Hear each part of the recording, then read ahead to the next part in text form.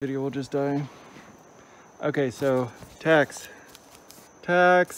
finance. I'm a CPA, certified public accountant. I didn't mention that earlier very much, I don't think. I'm also a guitar instructor. No, I'm not, but I in this little thing I'm doing here, I am hiking across South Clear and Obed and talking about culture, life, things that I want to share with others. And if you like it, you can donate in the little links and join Bitcoin 1776. Okay, let's go on about tax. Oh my God, more of this freaking mountain. This freaking mountain is bizarrely huge. I love huge rock faces. Now, one thing I do know about these mountains, so people think that these mountains like grew like volcanoes out of the earth. That is not true. This whole Tennessee area was underwater at one time, and these rocks just were plopped. They're just plopped down here. Ooh. They're just plopped down here and just fell on the seafloor, and then eventually the water went away, and these rocks, which were under the ocean, are obviously one of the highest things upon land today. But they don't erode, whereas the dirt erodes. So that's how these rocks came to form. Okay, so there are a few stages in life. In one stage, you're getting all the money. In another stage, you're investing all the money. And in another stage, you're paying tax on all that money. So let's start with a basic tax analysis. Simply to realize how much you pay in tax. In a standard income, you might make $50,000 per year with one child, paying 10% of that in tax, or $5,000. With Social Security and Medicare, oh, this is tricky. Let me go ahead and focus here. Oh gosh, spider webs. Oh, creepy. Oh, creepy. I dropped my walking stick, I forgot it. Ooh. Oh, that's creepy. Spider webs all over my phone too. Oh gosh, I have this is interesting. Okay, I'm gonna read this. With Social Security and Medicare, you and your employer pay another 15% or $7,500 into forced savings into government-backed securities for pathetic returns. As you'd spend most of your income, you might pay 5% in sales tax on $20,000 for another $1,000, or pay a state income tax of $1,000. Plus property tax of another $1,000 for a grand total of $14,500 or 29% in tax. As we just examined, between income tax, Social Security, Medicare, property tax, sales tax, state income taxes, it's easy for the lowest taxpayers to pay 29% of income as tax. For single parents making up to $180,000, they'd pay about 10% higher, or 40%, which is actually the highest rate of tax. Everyone pays 30%, basically. And earners between $50,000 and $180,000 pay about 40%. Now there is the question of, do rich people pay more? Practically speaking, no. As income taxes increase, Social Security drops off, and sales tax declines as a percent of wealth. So for talking purposes, you can say everyone pays between 30 and 40% in tax on active earned income. However, there are different forms of tax and wealth. Passive investments, rent collection, interest, etc. is taxed at a bit less, as well as long-term capital gains. Long-term capital gains is super important to be aware of, because if your only income is long-term capital gains, then up to $50,000 you pay 0% tax. After that, 15%, then 19%, around $250,000, then 24% if you make $500,000 per year. In common speak, people say 0, 15, and 20%, but there's an additional 4% hidden tax in there for Medicare, etc., above $250,000. So everyone pays between 30% to 40% on active income, and infinite amounts of long-term capital gains pays a maximum of 24%. But can taxes get even lower? Okay, so let's go into what is long-term capital gains and some of what I said there while I walk and talk. So long-term capital gains is stock profits. It's also real estate profits.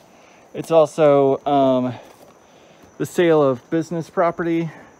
That's your main forms of Bitcoin. That's your main forms of long-term capital gains. And so that is taxed, instead of at the 40% rate, that is taxed at 24% at the maximum level, which is also like less percentage-wise than any other tax. Now, why is it at this low percent? Well, one reason is that the regular rate of tax is just far too high. 40%, 30%, when you count Social Security and Medicare, is just, rock lizard. It's just too much. And this needs to be reduced. There's really no question about this. It's just insane that this has gone on for so long. Now, long-term capital gains, the people who pay this are people who are more mobile. So they are effectively more able to complain. So for a worker who pays 40% in tax, just kind of making ends meet between all the taxes that he has to pay, he can't really complain about it. He can't move to a new country. Whereas if most of your income is in long-term capital gains, then you can just take all of your assets and move to a new country if you so wanted. And you wouldn't have to worry about what it, oh gosh, this is tricksy. You wouldn't have to worry about not being able to afford a flight, and you're not really dependent upon the US economy. You can hold stocks in any country in the world, and you can figure out a way to buy real estate living anywhere in the world. So that is why, that is one of the reasons why long-term capital gains pays less tax. There are other reasons, but that's kind of the primary reason, is that effectively they're able to negotiate better than people who work every day and don't have time to deal with tax law and trying to campaign to rewrite tax code in an effective manner. And the effective manner of rewriting the tax code, this is an exceedingly treacherous and possibly not a good idea. I am not positive if this is the correct route. Okay. I think I'm going to turn around. Okay, this is as far as we're going to go. I absolutely cannot get around that. Okay, I'm glad I turned around. Okay, I might have went the wrong way.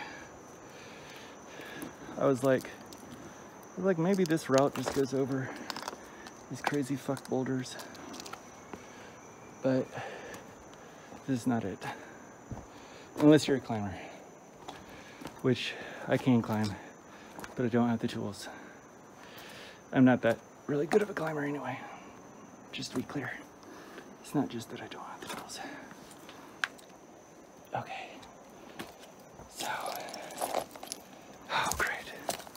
I made it off the scariest part of the journey for us today so far. The scariest part will be getting back. And also if I don't finish before so let me go ahead and make this. Okay, so that's long-term capital gains. I wanted to explain that.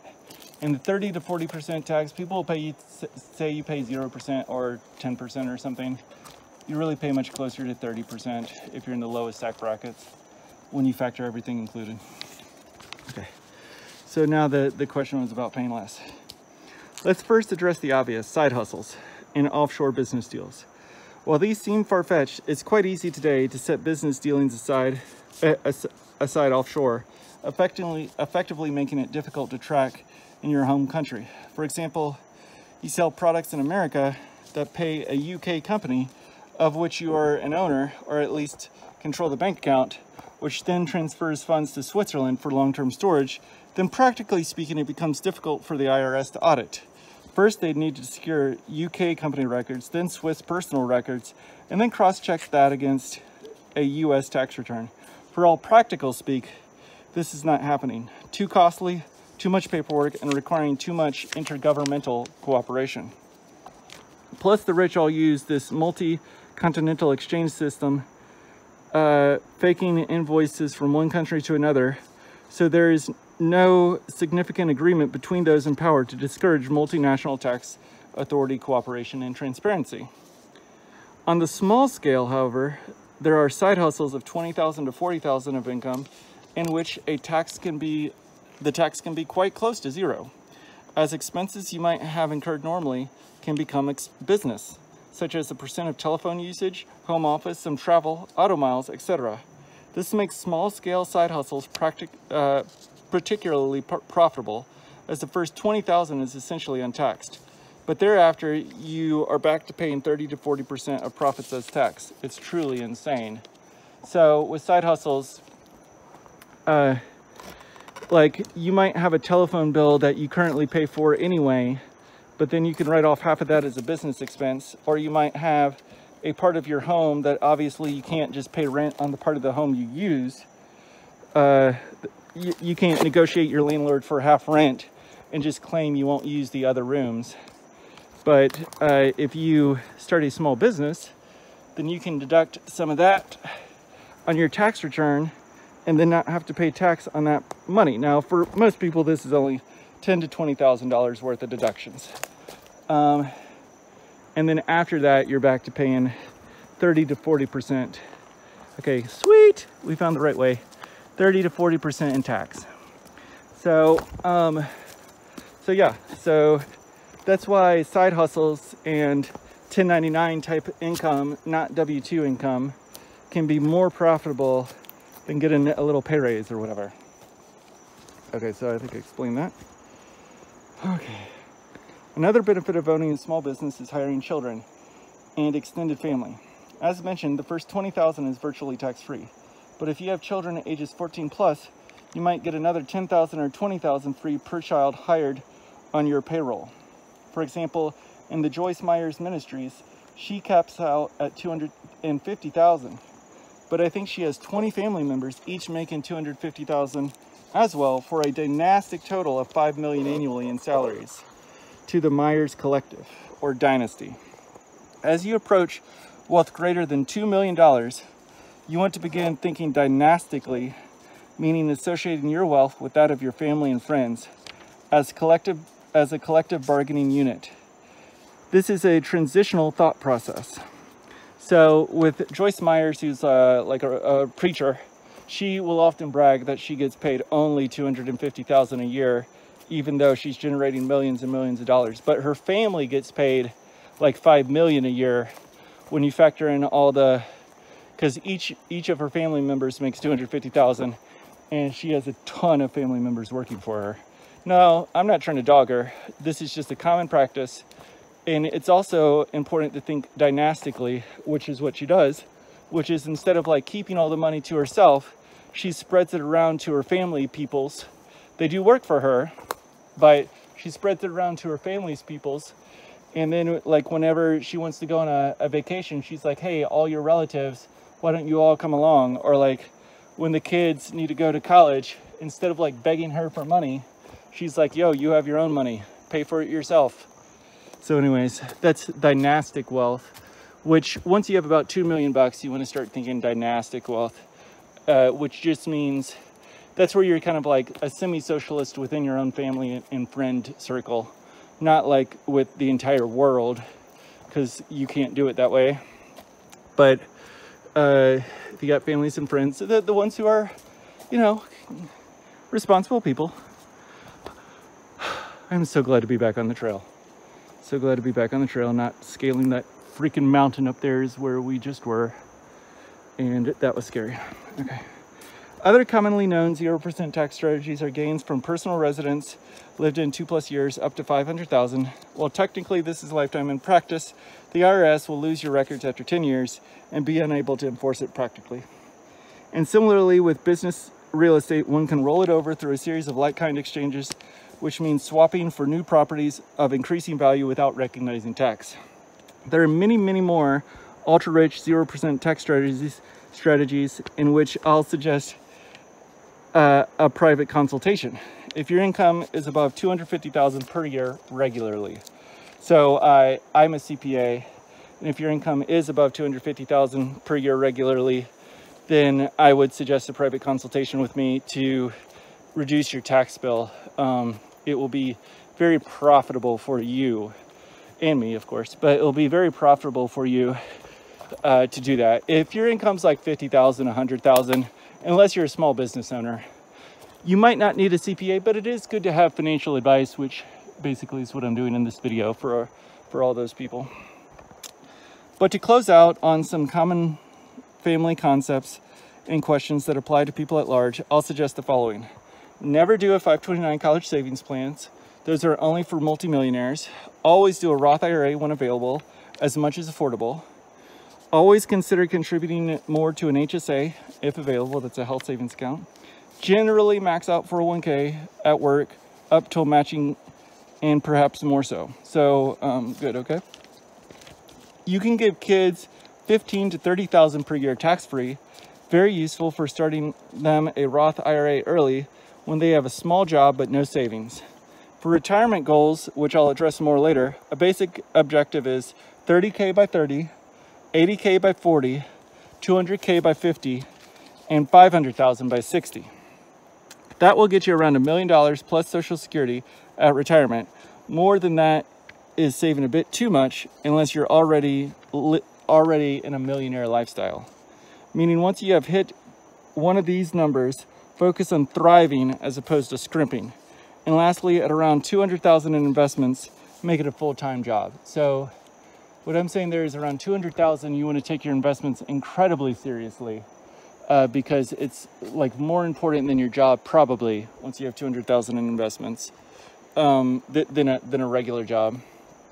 And your goal for savings is 30,000 by 30, 80 by 40, 200 by 50. So what I mean there is if you have 30,000 by 30, you probably never need to save again if you're able to earn like 10% a year on your investments.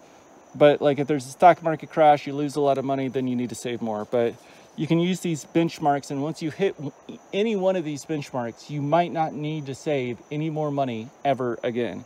So 30 by 30, 80 by 40, 200 by 50, and 500,000 by 60. And that's to have $1 million at retirement, which is good for those who have like $50,000, $100,000 incomes. If you're already like, if you're a doctor making $400,000 and you're spending $400,000 a year on Porsches and vacations and luxury homes, then you might need several million at retirement. So you could just quadruple that or something like that. Okay. In closing, remember, progressive tax is largely a sham. Regular people pay 30 to 40%, and if you make $250,000 or more per year, you can avoid all tax nearly completely by hiring a CPA like myself, largely legally and in good faith, meaning a tax rate that approaches 0% on incomes above $250,000. If you find yourself paying more than $50,000 a year to the Fed, hire a CPA. Many millionaires and billionaires pay less in yearly tax than a common doctor, so long as they jump through the proper tax legal loopholes. For the rest of us, our objective is to join them. Campaigns that tax the rich are only for show. It'll never happen. Become a millionaire and don't die for phony wars. So the message that I have there is about, oh my gosh, I'm getting tired, a little dizzy, covering a lot of subjects today. So once you have income above 250,000, there's just too many easy to achieve loopholes to not have to pay tax on that money if you want to. So even if you have a tax rate of 70%, you can just hide the money quite easily. So it really doesn't matter. And when people who say that we're going to tax things 70%, it's probably never going to happen in reality. So trying to campaign for it and get it to happen, you're kind of just spinning your wheels, really. And I remember at a time when I thought like everybody just like, oh yeah, the law applied to everyone equally and rich people pay 40% in income tax. And that's just BS. That's just BS. Doctors do because they get a W-2. But if you're a business owner, if you own property, if you're like Elon Musk, he pays, he's the like 5th richest person in the world at the time of this, Tesla being $1,800 a share. That guy might pay $50,000 in tax a year, which is like, if you consider that he earned $40 billion this year, but he might only pay $50,000 in tax, that's like a tax rate of like less than 1% of his new wealth accumulation. And then people who have old wealth don't pay any tax on that money. So like Rockefeller, the inheritance of Rockefeller, they might have billions of dollars at their disposal and pay no taxes. So it's kind of just a thing that everybody who talks about these extreme tax policies, they're never going to happen. They're never ever going to happen. And the way that the world is going, in the correct way for the world to go, is roughly where all taxes cap out at about 25%. That's the global transition process, is that they're trying to cap all taxes at 25%. Income, Social Security, Medicare, everything. Just cap it at 25. And then all the loopholes, they'll probably just keep all the loopholes rather than close them. I don't think it's likely at all that they'll ever close the loopholes. There's too much of a campaigning force. And taxes are just absurd. They truly are. I'm not trying to be someone who's real negative here, but paying for schools is incredibly cheap. Paying for, welfare assistance and all that is super cheap, not very costly. Military budget is true, it's a lot of money. A lot of it's like made up numbers. Elon is getting us to the moon on a budget that's maybe 1% of the budget of NASA. So Elon's doing us a whole ton of good, and he didn't cost us any money in tax dollars practically. Oh, that's beautiful. All right, we are making it. This is the outcropping, I think. This is such a hike, such a hike. Hopefully the video will keep recording by the time we get there. So yeah, I got into Bernie for a second, socialism and all that. The idea, because I like the idea of everyone helping each other out and people not suffering. But that's not what it is. The best form of socialism, as I mentioned in another video, is about artwork, sharing good ideas, because that doesn't cost you anything. And then it just allowing people the equal opportunity. Not, you want to grow as a society where everyone in that society becomes rich, so that you're all on the same page, as opposed to such a huge rock shelf, as opposed to a society where there's lots of disparity, but you expect disparity, so you sort of just have to accept it.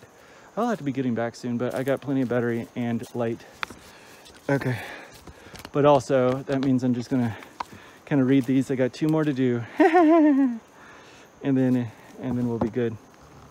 Okay, this is a dead tree that will break if I step on it again. Okay, I might have walked all the way around the motherfucker, and I might be going back to the top. I kind of thought I'd be getting close to the end here. I think this is called the Devil's Shelf or whatever. Our picnic table. Okay. And so if you like that video, then feel free to donate. Links below: PayPal, Patreon, Bitcoin, or join up with Bitcoin1776.org. Thank you very much, Keller Barnett. Okay. Now let's talk about health, wellness, and society. That's who I am. Okay. Just so you know who's talking here, if you're just now joining us. Okay, I'm hiking the Obed, South Clear. It's kind of an unmarked trail. It's not a federal government property, it's private property. It's beautiful, it's awesome. And this is where people climb like a motherfucker. So,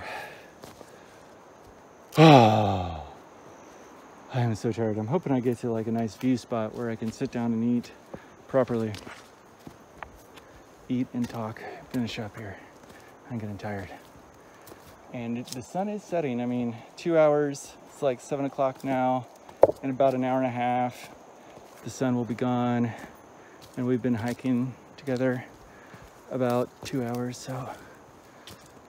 But I'll go back faster than I came because I'll feel more confident, and because I won't be recording and like, I'll be a little bit scared. So I'll just hike faster. Okay. So let's see if I get to a spot to where I can sit, please. Oh my gosh, what a hike. Such a fun adventure. Okay. Okay, health and